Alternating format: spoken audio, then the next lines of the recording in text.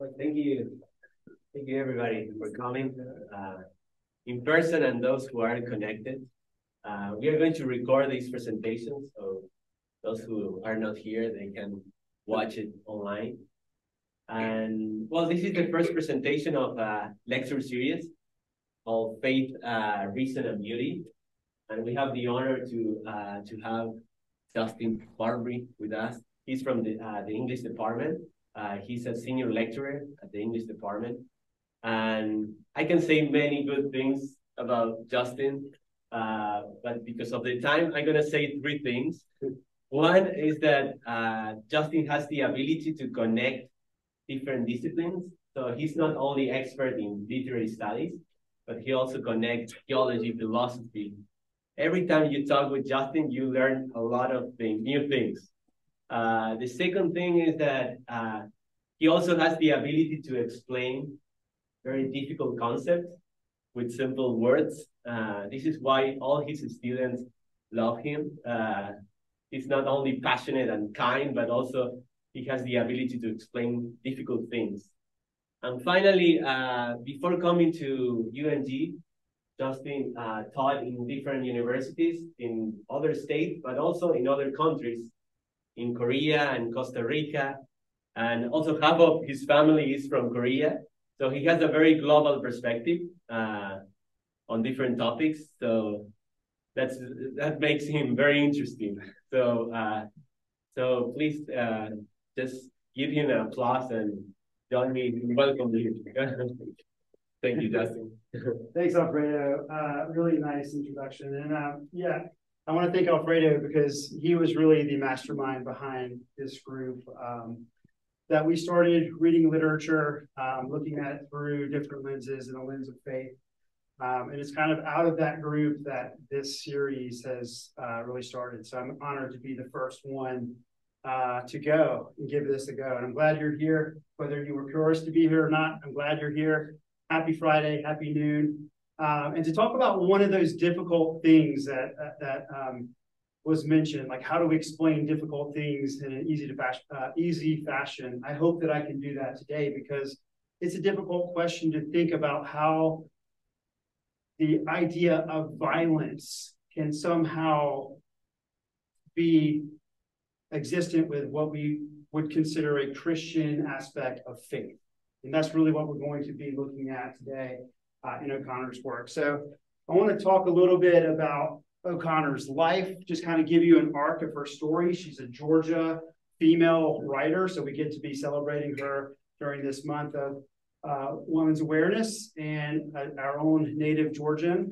I want to talk a little bit about what I'm calling the two-eyed approach or an anagogical reading, and I know that's really jargony literary term, but anagogical means looking at something in two different ways. One, looking at the concrete, observable reality, like the realism of a system, and looking at what might be happening on a more spiritual or mysterious side. So we're going to look at three different things. One, O'Connor's aesthetic vision. That just means her art, her attitudes about fiction, and her moral vision, which is going to come from her Catholicism and her deep faith. Manners is realism. Manners is how people act and interact with one another and interact with their environment. But how does mystery play into those things? And then, of course, violence and grace. So all of these things are kind of in tension with one another, but O'Connor, I think, in her work helps synthesize these things. And then we'll apply this type of reading to the work Revelation, which is a short story. If you haven't read it, I highly recommend it. It's one of my favorites. And then we'll go into some questions and discussion. First, I want to just give you a quick story, give you a little idea about O'Connor, who she was. Very humorous person. She was 27 years old. She had just published her first novel, Wise Blood. And it was a wild, crazy, weird, dark, grotesque novel. And she was at a gathering in Nashville, Tennessee, and there was a man who had just read her novel. And he heard that she was going to be there, so he was really excited to meet the mind out of which such a dark novel had come out of. And he's introduced to this woman who's petite, she's sweet-faced, she has this really thick Southern accent, and he looks confused, and he's like looking her up and down, and he's like, that was a profound novel. You don't look like you wrote it. And O'Connor says that she worked up her greatest snarl and looked at him real mean and said, well, I did. And that gives us a sense of who O'Connor was. And even she admitted that maybe she didn't look the part. Maybe it was an unexpected package out of which such pulverizing, scandalous, grotesque characters can come from, and yet be overridden by a sense of mystery. This was Flannery O'Connor. Flannery O'Connor was born in Savannah, Georgia in 1925. Her parents were Edward O'Connor and Regina Klein. Edward was a vet. He tried to make his way in the real estate business in Savannah at the time. Regina was from more genteel stock. She had family of landowners, even a mayor, Peter Klein of Milledgeville, Georgia. They lived in this neighborhood in Savannah, surrounded by people like them, Catholics, Irish Catholics. So her entire childhood was brought up in the Catholic Church. Her family went to Mass every single day, and this would be a practice that O'Connor would continue through the rest of her life. Her father was a very doting father. Her mom was a very strong mother, she was the only child, so she was given great care under the ages of both of these. O'Connor admits that she was a pretty precocious child, as you can see in the image on the left. She was also a voracious reader. We always want to know, like, what were the reading habits of great literary people? She was a voracious reader, but she said she read primarily slop with a capital S, meaning she read nothing serious when she was a young kid, except for the humorous tales of Edgar Allan Poe. And she writes this, that these were mighty humorous. One about a young man who was too vain to wear his glasses and consequently married his grandmother by accident. Another about the fine figure of a man who in his room removed wooden arms, wooden legs, hairpiece, artificial teeth, voice box, etc., etc. Another about the inmates of a lunatic asylum who take over the establishment and run it to suit themselves. This is an influence I would rather not think about. And yet for us as readers of O'Connor's work, we can certainly see how maybe these stories of Edgar Allan Poe would plant seeds that would grow into O'Connor's own unique vision of the grotesque in her own work. Edward, her father, during the Depression era, his real estate business didn't go so well, so he has to find a job elsewhere. So he gets a job in Atlanta, working for the Federal Housing Authority. Regina and Flannery lived in Atlanta for exactly 1 year, but hated it, didn't like Atlanta. So they decided to move to Milledgeville to be with Regina's sisters. And this is the house that they lived in. This is called the Klein Mansion. If you're ever in downtown Milledgeville, that's what it looks like. It's still there.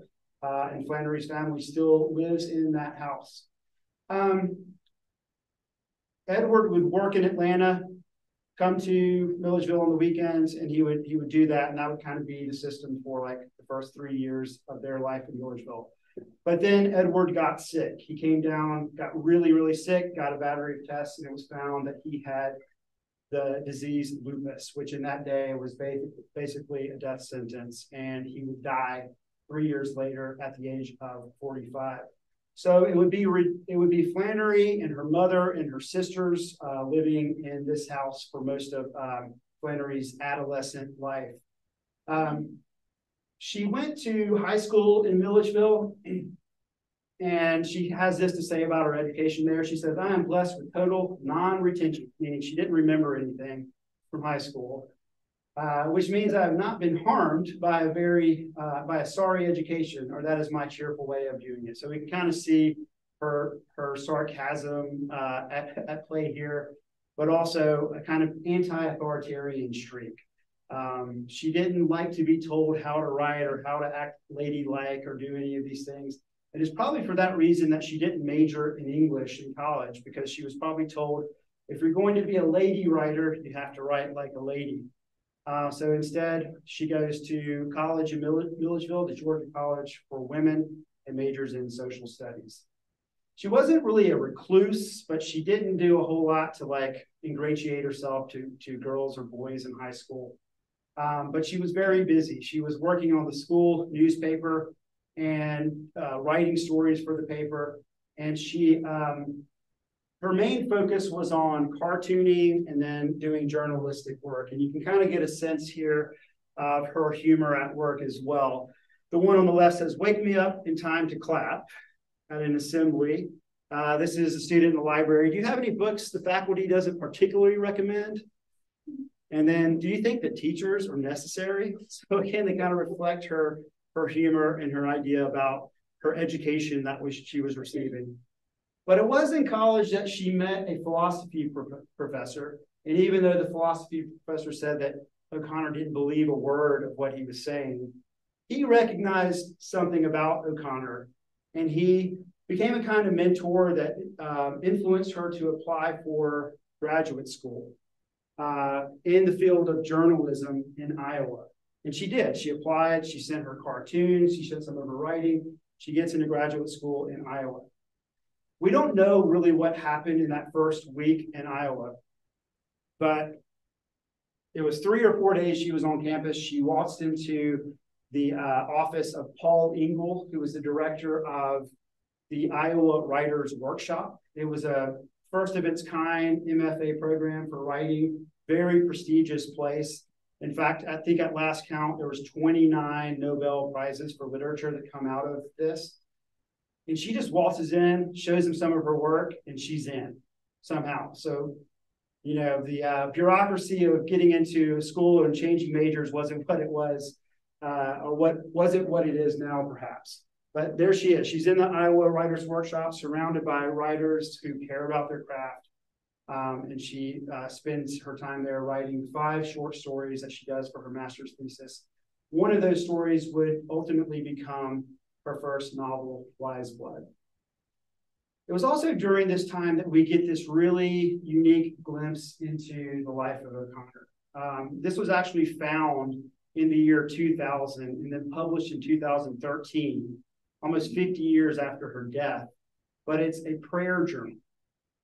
When she was 20 years old in Iowa, she would write things in her journal, and it was published in 2013 as a prayer journal. But I just want to give you a couple of entries here. Please let Christian principles permeate my writing. I dread, O Lord, losing my faith. My mind is not strong. It is prey to all sorts of intellectual quackery. Don't let me ever think, dear God, that I was anything but the instrument for your story.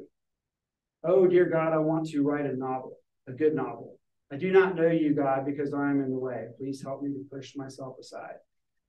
We see 2 things at work here. One, we see her deep, profound desire to be a writer and to be a good writer and to be a writer that matters. But we also see this profound and mature vision of her own faith and what she wants to do. After Iowa, she goes to Yaddo. This is an artist colony. She gets a grant to go there. She gets an advance on her book. She's a young writer. Things are going really well for her. She lives in New York City for like a hot minute, but you know, they didn't like Atlanta when she was a teenager. She's certainly not going to like New York. So she's there for a little while, but she goes to live with some friends in Connecticut. Kind of the perfect situation. They live in the woods in Connecticut, but they're not too far from the literary epicenter of the states, New York City. She lives with a very literary family. They're also very devout Catholics as well. So it's the perfect space for her to work on her novel and think about her writing career. So everything seems to be going perfectly. Then she decides to travel to Georgia to visit family. She gets sick on the train, and by the time she got off the train, her uncle said that she looked like, quote, a shriveled old woman. And her family was in shock. They took her to get a battery test. They went to Emory, and it was concluded that she had the same disease that her father had, lupus. Although her mom wouldn't tell her. She didn't find out for 17 months that she actually had lupus. Her mom told her that she had rheumatoid arthritis. something that mimicked lupus, but her mother didn't think that she would be able to handle it. Here she was on the precipice of her adult life, this great career perhaps, and then she has this basic death sentence of a lupus disease. She writes that sickness is a place. She says, I've never been anywhere but sick. In a sense, sickness is a place more instructive than a long trip to Europe. And it's always a place where there's no company, where nobody can follow. Sickness before death is a very appropriate thing. And I think that those that don't have it miss one of God's mercies. So she came to have, we don't want to romanticize her illness, but she came to see it, I think, as a kind of blessing.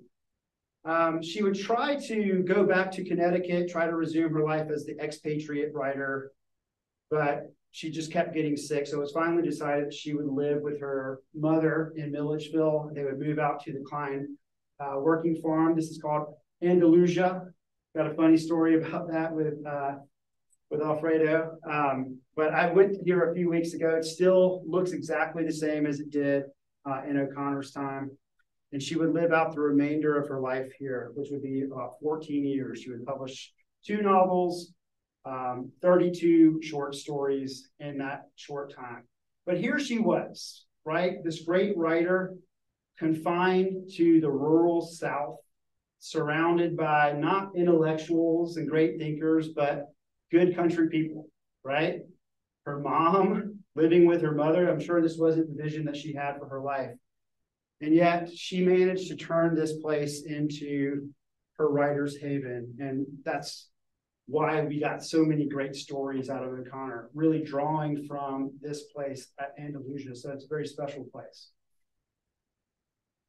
One of her later stories is called Parker's Back, and is about a man who has tattoos all over his body, and he kind of treats his body like a shrine. And he's able to admire the tattoos that he has. The one place he doesn't have a tattoo is on his back. That's the name of the story, Parker's Back. He doesn't have it on his back because he can't see it. He doesn't think you should have a tattoo on your back because you can't admire it. You can't look at it. He also finds that the tattoos have a way with the opposite sex. He becomes a bit of a womanizer. Women are drawn to his tattooed body. But then he meets a girl, Sarah Ruth, who hates his tattoos. And he says that she's not pretty, she doesn't have a good personality, but he wants her because she doesn't like his tattoos. So he convinces her to marry him. She still hates his tattoos. She turns off the light when they get undressed and have sex. She's having nothing to do with his tattoos. So he hatches this brilliant idea. He's going to go get one tattoo on one place on his body. He doesn't have it, his back. But he says it's got to be a big religious tattoo. And that's going to be the thing that's going to make Sarah Ruth submit to me. It's going to bring her to heel. She's finally going to understand the power of my tattoos. So he goes to the tattoo artist, flipping through a book, sees this image of an icon of Christ. He's like, that's too weird. I can't do that. Flips the page, feels this compulsion to go back to the tattoo, flips away from it again, feels the compulsion to go back to the tattoo. Finally, he's like, this is the one. This is not the one that he chose. He felt like it was being chosen for him, but he gets it on his back. He has this tattoo on his back, and even though he can't see it, he has the feeling that it can see him and see into him. So Parker fights it. He goes to the bar, gets really drunk, gets in a fight, goes home to Sarah Ruth. Sarah Ruth doesn't submit to him. She beats him over the back with a broomstick. Parker goes out under a tree and cries. Sarah Ruth didn't submit to him, but he ultimately submits to the Christ that is on his back. And I like this image. What do you notice about this image? This is the 6th century icon of Christ the Pantocrator. What do you notice like right off the bat when you look at it?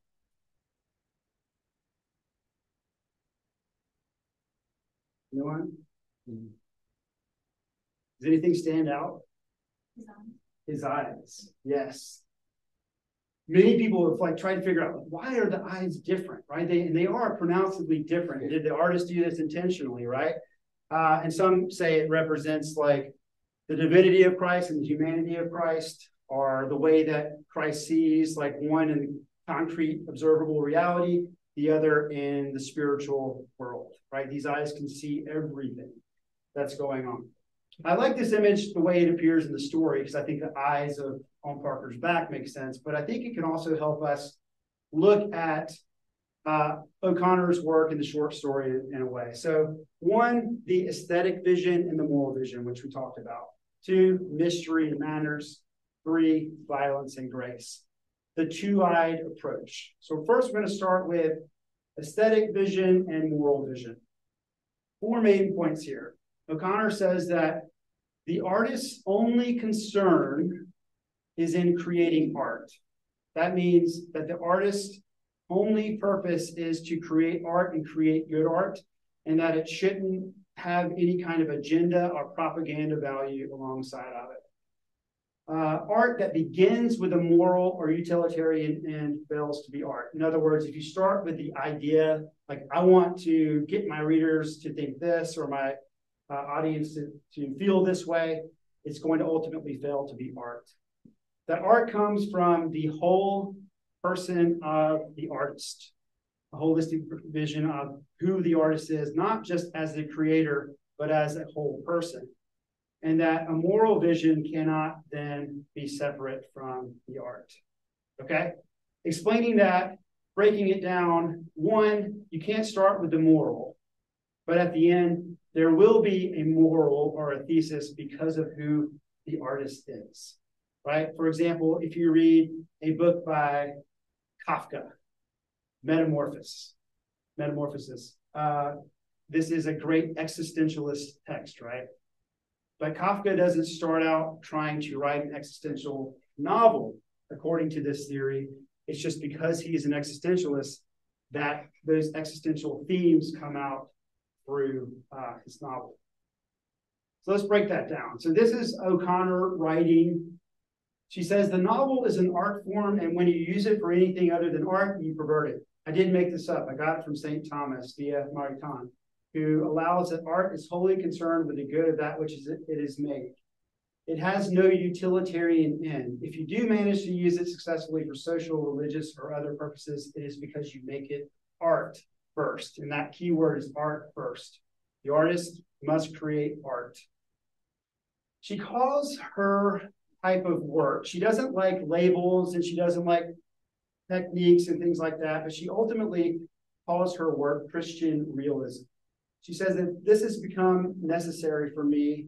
One of the awful things about writing when you're a Christian is that for you, the ultimate reality is the incarnation. The present reality is the incarnation, and nobody believes in the incarnation. That is, nobody in your audience. My audience are the people who think God is dead. So she's writing in a way which that concrete reality is going to be one in which a secular audience is going to be able to accept in some ways. It has to be real.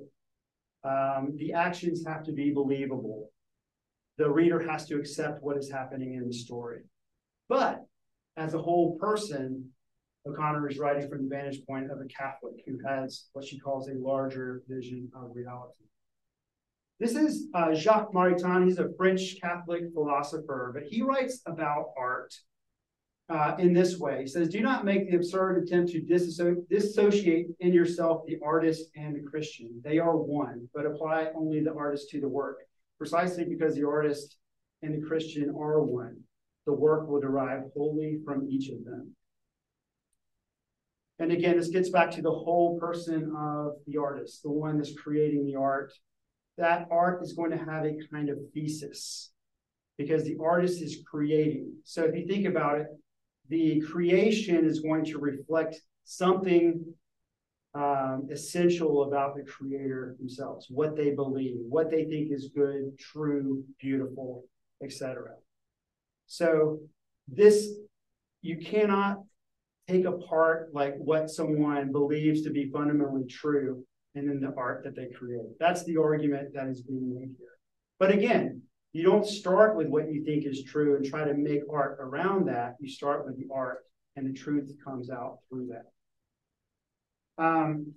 O'Connor writes that it makes a great difference to a novel whether its author believes that the world came late into being and continues to come by a creative act of God, or whether he believes that the world and ourselves are the product of a cosmic accident. So again, there's this kind of thesis that's at the bottom of a work. So if the artist is like a postmodern or a humanist or an existentialist, then that vision is going to come out through their art.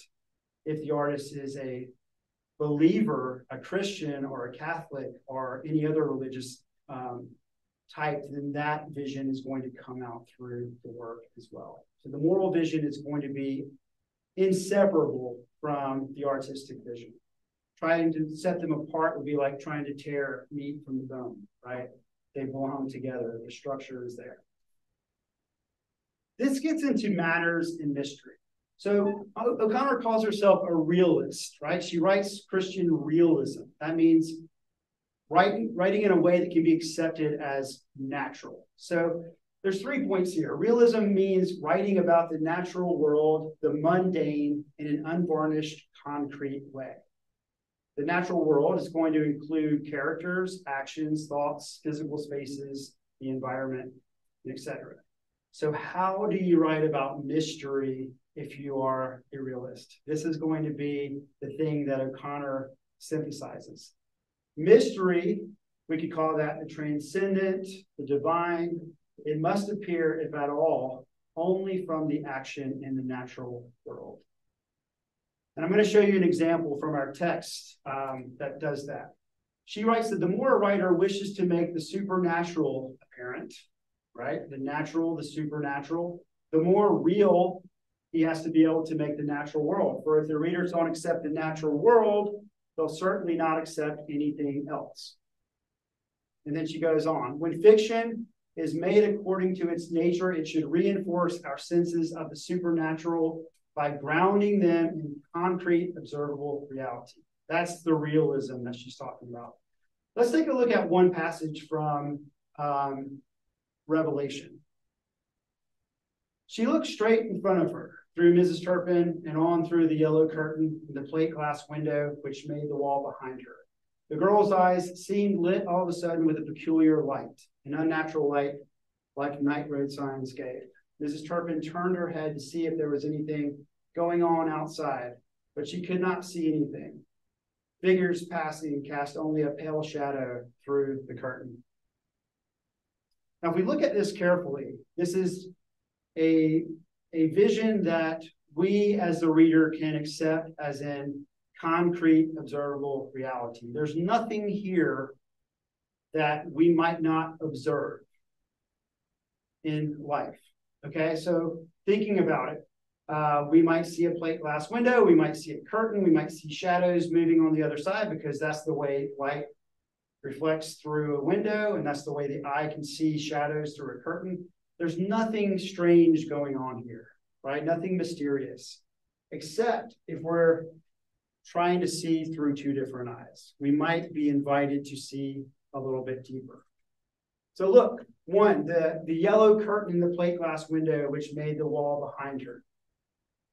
The girl's eyes seemed lit all of a sudden with a peculiar light. They seemed like it was. And this is operational in realist text. You can't say they were, because that would be bringing the supernatural directly into the work. But it seemed lit all of a sudden with peculiar light. And then Mrs. Turpin turned her head to see if there was anything going on outside, but she could not see anything. Of course, you can't see through a plate glass window and a curtain, right? But we're invited to think about it a little bit deeper. Look at the blue highlight here.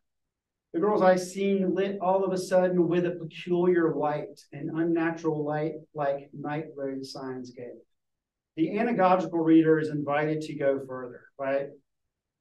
Maybe it seems like they're like that, but we're invited to think maybe they actually are. Maybe there is an unnatural light in Mary Grace's eyes.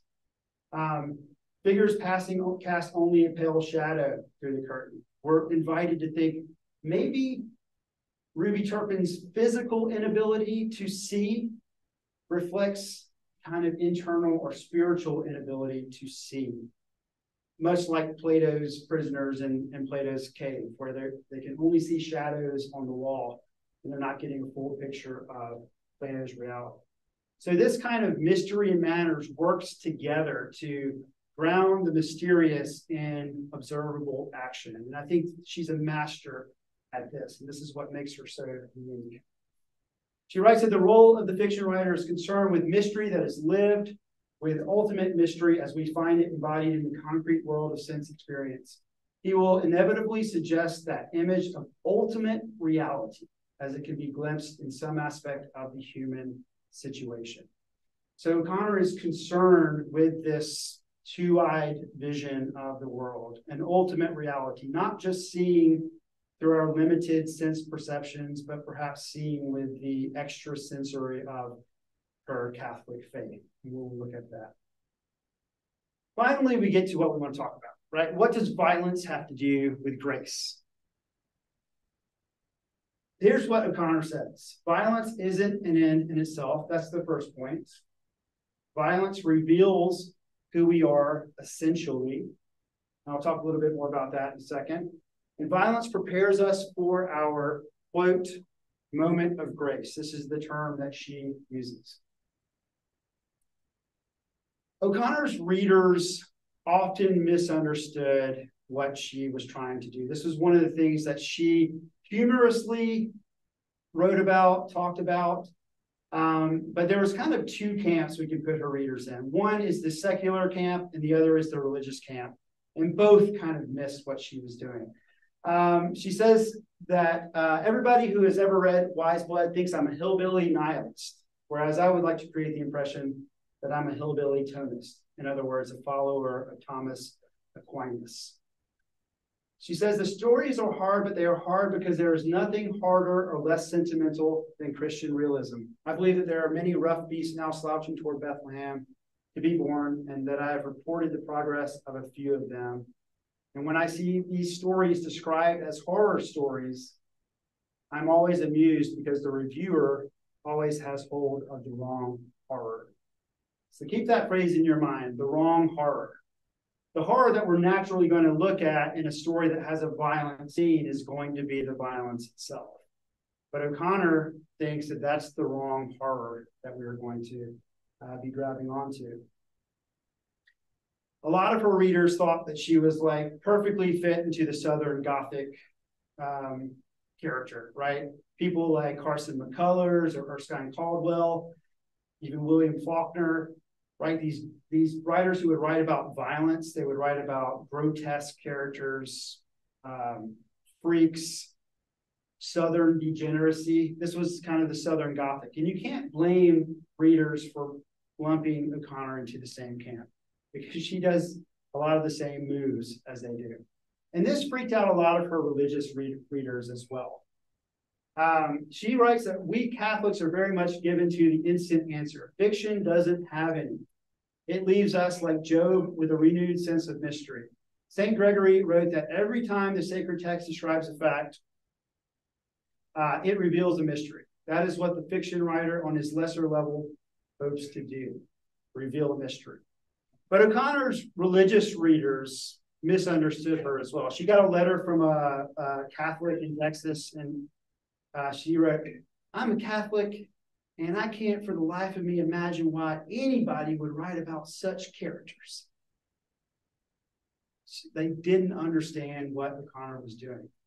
Funny story, O'Connor, when she published her first novel, Wise Blood, her Aunt Katie had copies sent out to parish priests all over the Southeast. She was so proud of her Catholic niece writing a Catholic novel. She was going to give it to all the priests. The problem was she hadn't read it yet. When she did read it, she got hold of the wrong horror, and she sent a apology letter to each of those priests that she had sent the novel to. Even O'Connor realized what she was doing. She thought that when her mom sent a copy to her 82-year-old aunt, that it would definitely kill her. Her aunt proved to be a little more resilient, but she wrote to Flannery in one line in the letter, I did not like your novel. So we have a misreading kind of on both sides here. So here's what O'Connor says about violence. She says that violence is never an end in itself. It is the extreme situation that best reveals what we are essentially. And I believe these are times when writers are more interested in what we are essentially than in the tenor of our daily lives. Think about that. Extreme situations best reveal what we are essentially. Right? You've probably heard stories of like near-death experiences. And after near-death experiences, people usually have a rearrangement of their values and the things that they think are important in life, right? Or if you're in a terrible situation, all of the concerns that we generally walk around with, that we're worried about and stressed out about, those fall away because all of a sudden what we are essentially comes into play. And for O'Connor, what we are essentially was, through her Catholic vision, an image of God. In other people's vision, what we are essentially is nothing, a cosmic accident. And if that were so, then violence would also be meaningless as well, right? But not for O'Connor. Her stories are hard, though. I mean, if you look at this short list here, I have two novels and 8 short stories. You see that violence, death, and theft are a part of each one, right? In her first novel, Enoch, a character, murders a man in a gorilla suit. Hazel runs over Solace, killing him in his car. Hazel blinds himself with lime. That sounds nice. Hazel is beat to death by a policeman. A good man is hard to find.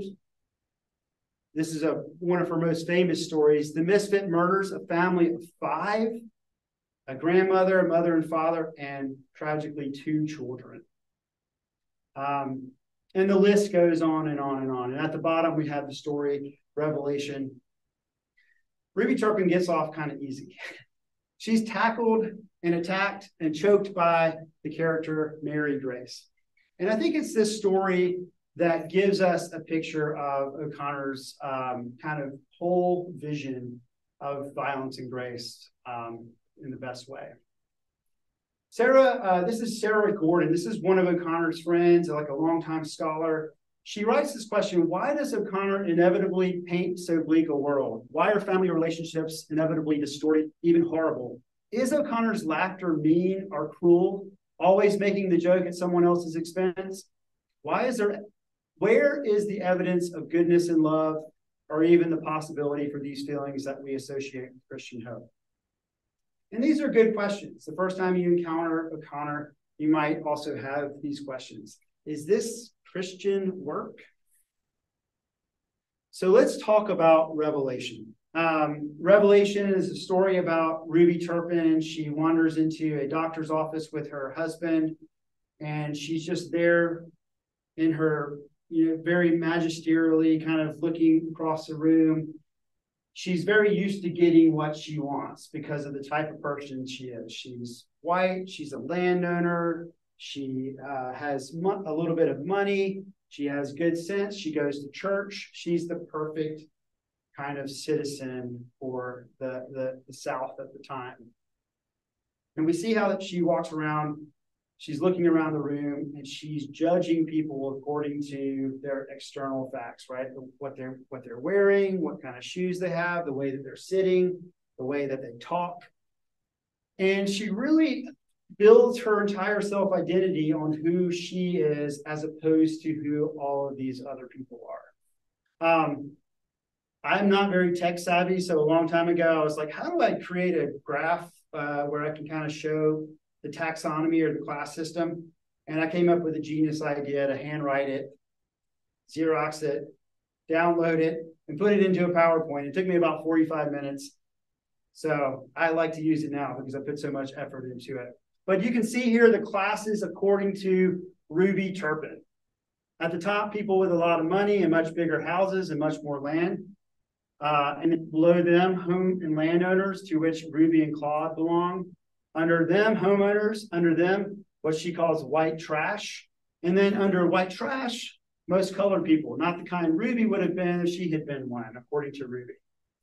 And she would lay in bed at night kind of thinking about her place in society and how thankful she was that she wasn't one of these other types of people.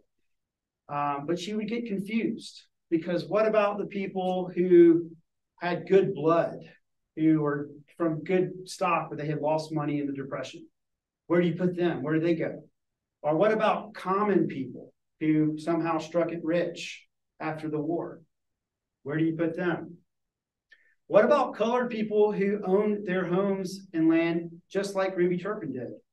What sort of category do you put them? And she said she would fall asleep at night and start dreaming. And this is O'Connor writing in the story. Usually by the time she had fallen asleep, all the classes of people were moiling and roiling around in her head.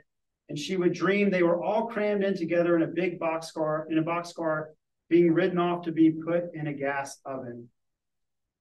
Obviously a vision from World War II, right? The death camps, the Nazi death camps, putting the Jewish people into these. This was the same type of taxonomy, the same type of external qualities of judgment that maybe you could say like Nazis would do, right? They're judging people by an external part of who they are. We're going to compare this dream to the later vision that Ruby Turpin has in the end of the story. So here, Ruby Turpin's in the office. She's kind of judging all these people, and then enters someone called Mary Grace. And she's a college student, just like y'all. She's home from the north on holiday, and she's in the doctor's office with her mother. And Ruby Turpin is used to getting a certain kind of respect from people, but Mary Grace gives her none. This is Ruby Turpin thinking, it was the ugliest face Mrs. Turpin had ever seen anyone make, and for a moment she was certain that the girl had made it at her. She was looking at her as if she had known and disliked her all her life. All of Miss Turpin's life, it seemed too, not just all the girls' life. "Why, girl, I don't even know you," Miss Turpin said silently.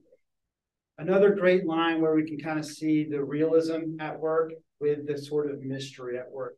It looks as if this 19, 20-year-old girl has known Ruby Turpin all of her life. This is the sensation that Ruby Turpin is getting from her. Ruby kind of continues to think, right? She's very happy to think about who she is as a person. And she says, when I think all who I could have been besides myself and what all I got, a little everything and a good disposition besides, I just feel like shouting, "Thank you, Jesus, for making everything the way that it is." Hashtag blessed, right? She's like living her best life, and she can thank God for it because she's amazing, right? This is what's going on with O'Connor. It reminds me from the book of Luke, the parable of the tax collector and the Pharisee. The Pharisee goes in. He's the proper, respectable dude. And he says, "Thank you, God, for not making me like the rabble around me. I'm the one who knows you. I follow the law. I act properly." The tax collector, who's reviled in the society, goes to the temple and prays, gets to his knees, falls to his knees, says, "Forgive me, Lord, I am a sinner." Right? Ruby Turpin here is just like who? The Pharisee, right? In O'Connor fashion, the next line in the book, in the story, is one of the greatest lines in all of literature. The book struck her directly over her left eye. Mary Grace had thrown a textbook across the room, hitting Ruby Turpin square in the face. You can imagine this is a fun doctor's office day, right? This is good, world star material. So that happens. And so Ruby Turpin's a little bit upset and traumatized. And then the girl jumps on her and starts choking her.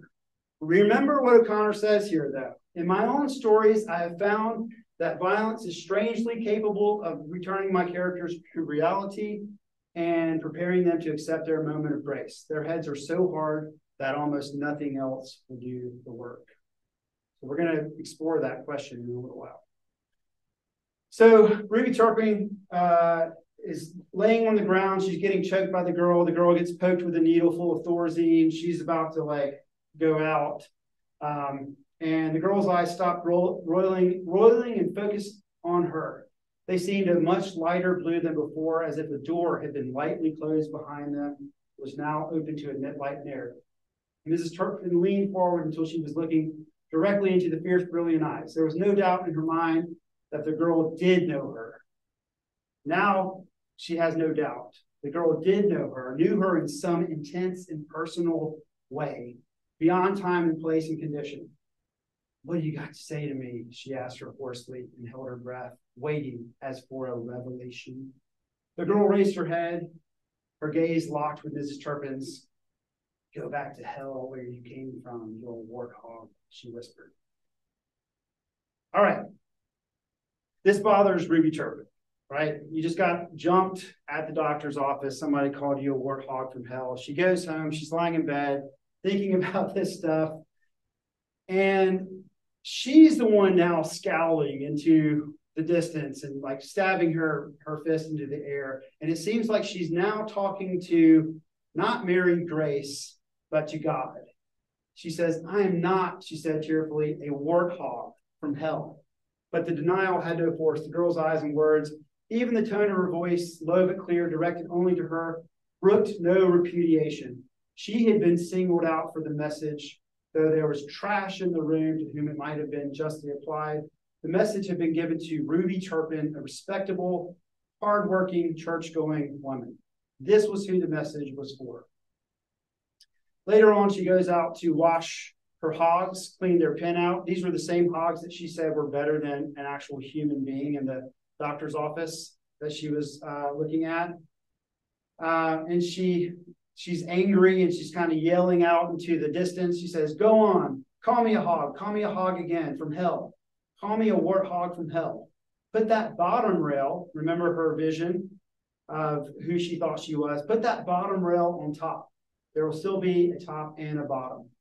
A garbled echo returned to her. A final surge of fury shook her, and she roared, who do you think you are? And she's yelling at God now. The color of everything, field and crimson sky, burned for a moment with transparent intensity. The question carried over the pasture and across the highway and the cotton field and returned to her clearly like an answer from beyond the wood. The question came back to her. Who are you? Who do you think you are? What do you base your identity on? Finally, she sees this vision of all the people that she had put in her classes, and they're going across this fiery bridge. They're wearing white robes. All of the white trash and all the people that she had been judging before looked clean to her. They're jumping around like idiots, but they're happy and they're joyful. And bringing up the back of the procession is the proper people like Ruby Turpin and Claude. And she writes that she leaned forward to observe them closer. They were marching behind the others with great dignity, accountable as they had always been for good order and common sense and respectable behavior. These are the virtues, right, that she thinks are important. They alone were on key, yet she could see by their shocked and altered faces that even their virtues were being burned away. So in other words, in this vision that Ruby Turpin has, the things that she thought made her good are being burned away in the end. So O'Connor writes that in my own stories, I have found that violence is strangely capable of returning my characters to reality. So my question is this accomplished in the story? Is Ruby Turpin returned in some ways from a false reality to an actual reality? How and what might that look like for a character like Ruby Turpin?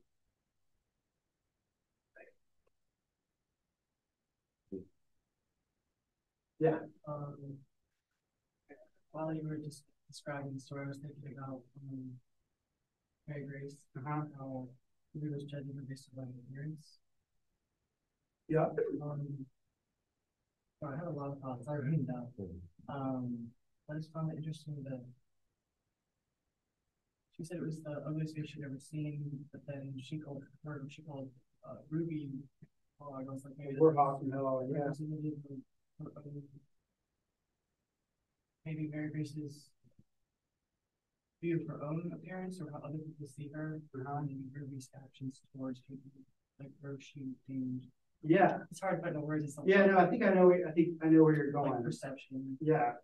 Because externally, Ruby Turpin was like the respectable citizen, right? Mm-hmm. Internally, though, and I think this is what Mary Grace is speaking to, like her internal condition. Yeah, good. Good. Any thoughts? Got anything, Alfredo? I think that the name of Mary Grace and how violence just changed the story in one moment. I think it's in line what you were saying, that violence at some point changed everything. Yeah. And all your ideas, disappear. Yeah, it gets to who she is essentially, right? Exactly. And essentially, according to Mary Grace, she's the warhawk from hell. Yeah. Just for this, based on the Navy said, Mary Grace is the purity, the purity in the rubies, the red, but yeah. Oh yeah, yeah. Certainly the names, definitely the names play into it as well. Yeah. Anything from our Zoom gallery? Any comment?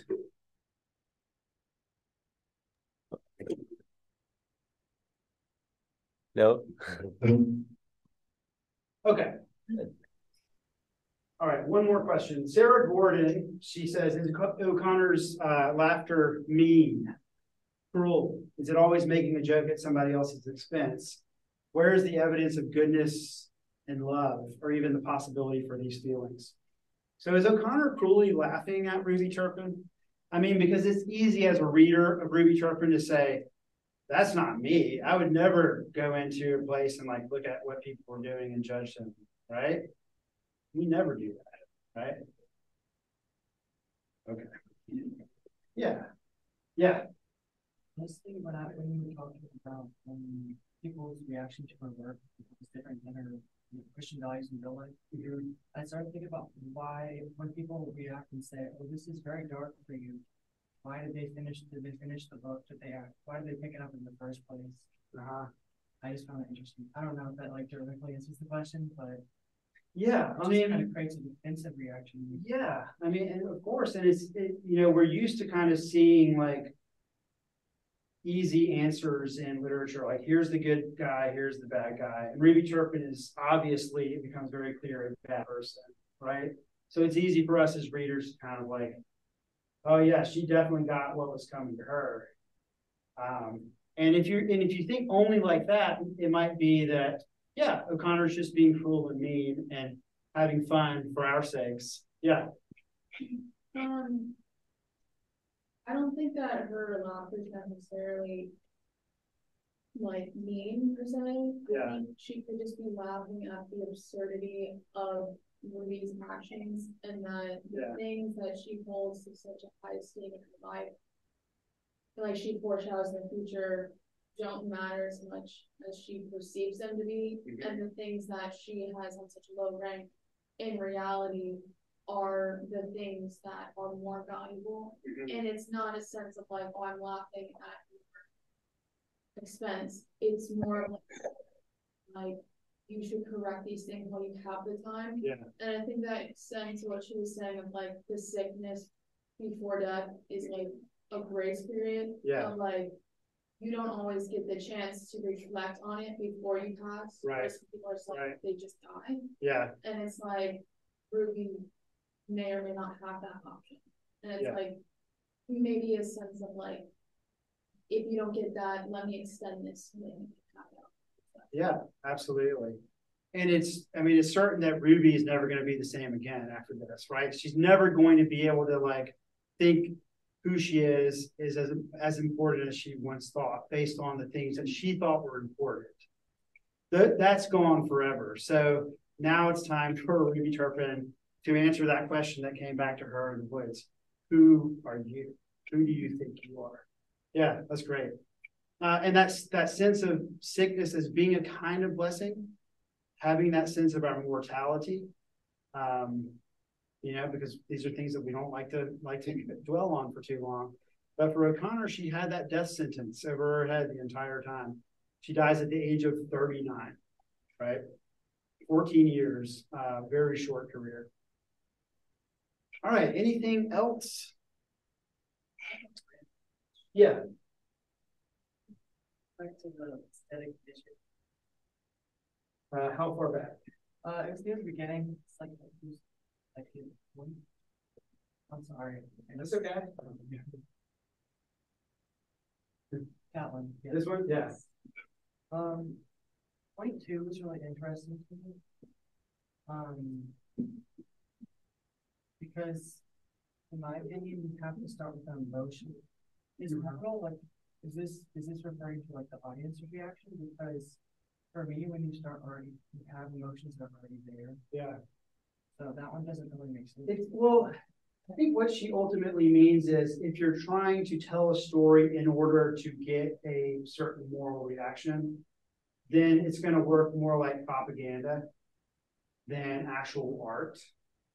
But if the story is told with the artistic vision as the first thing, then that moral vision from the creator is going to come out, if that makes sense. Like, it's not like a parable. A parable would be like created in order to get a point across, right? Very directly. But O'Connor's stories don't work like that. And that's why they're really hard to sometimes decipher. Like, what is going on here? What are we supposed to be getting from that? Does that help answer your question?